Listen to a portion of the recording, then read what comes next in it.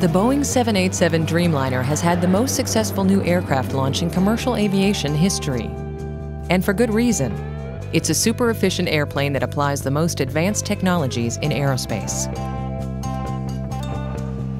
And innovation happens at different levels. It can be individual parts on the airplane, and it can be the whole airplane itself, the 787 being a good example. Over the decades, Boeing has built thousands of jetliners. But for the new 787, the company literally reinvented its manufacturing process, especially in the use of composites. Composites are high-strength fibers embedded in resin. A piece of composite is so strong, in fact, that a half-an-inch square could bear the weight of about 15 cars without breaking.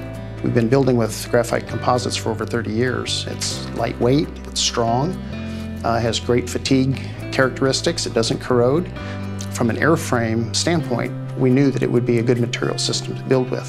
Virtually all new jetliners use composites to some degree. With the 787, Boeing has taken their use to a whole new level. Half of the aircraft is made of composites. The difficult thing with composites was the fact that when you build out of composites, there's a lot of hand labor involved, and that can be very expensive.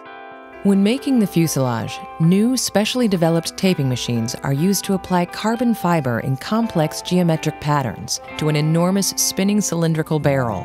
What ultimately gives the fuselage great strength is that the tape is put down in many directions at once. The tricky part was being able to lay the composite fiber down on compound curves. As the barrel spins, the taping machine applies layer after layer of carbon fiber tape, and a section of the 787's advanced fuselage takes shape. Once completed, the whole section is put into a giant oven and heated under pressure.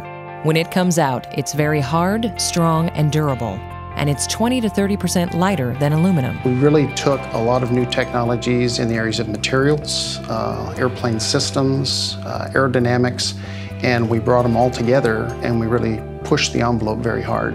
And that's why it's a game-changing airplane. That's why it's able to have fuel efficiency that's up to 20% better than the airplanes that it's replacing.